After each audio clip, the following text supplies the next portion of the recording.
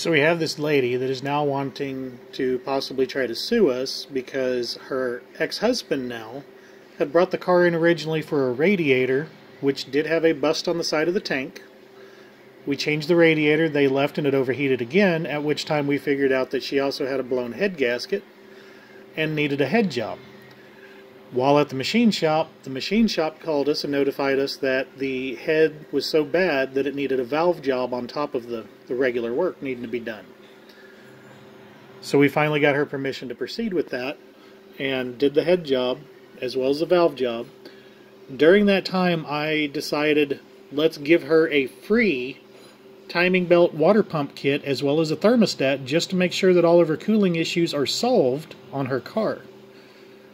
She then proceeded, after getting the car back, to complain about a sensor that had gone bad. We had set up an appointment for her to bring it in. She had her friends call and harass my office people as well as my mechanics because we weren't fixing that for free as well. All in all, she missed her appointment, which would have been right at the beginning of November. And this is what we end up with instead. This is her invoice where we did the work in October. This is all the parts that we put on, including the parts that were free that we did not charge her for. This is her complaint with the Better Business Bureau that she issued a little bit later. To which we replied what had happened, and the case got dropped and dismissed. Notice we still have an A rating. Now she has called the shop and has made comment that since we did not call her back the other day, that she is going to proceed with hiring a lawyer when, if you call my shop, it says that we are booked for the entire month of February. This was her voicemail. This is Amanda Woods. I have the red Kia Soul that you guys worked on, and I just had the head mechanic at Kia in Joplin look at my car, and the code that it was pulling when I called you guys after I got my car back correlates with the timing belt being put on the wrong way.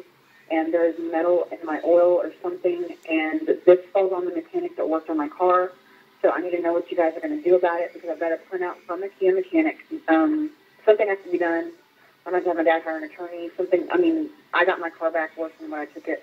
So please, somebody call me back. I've been without my car for a while. I left a message before. Nobody's called me.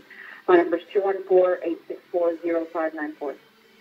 Looking at my security system, you see the date that it is in February.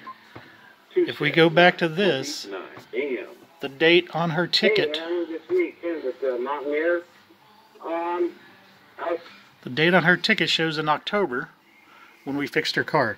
If the timing belt was installed properly, there's no way in the world her car would have survived driving for 4 months. So here we are. I have sent her back a voicemail, which is also recorded on here. And when she calls back, I will gladly share that information as well. Have a good day.